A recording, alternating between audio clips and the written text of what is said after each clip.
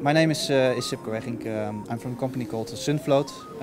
We are creating floating structures for solar panels, and we've been invited to do a tech session here in Amersfoort at the Isle, and it's been a very good session so far. We had a lot of interesting questions from the STOWA, with the people from the water boards themselves. We're creating floating solar panels, or at least the structures to enable solar panels to be on the water, and we create fields with them.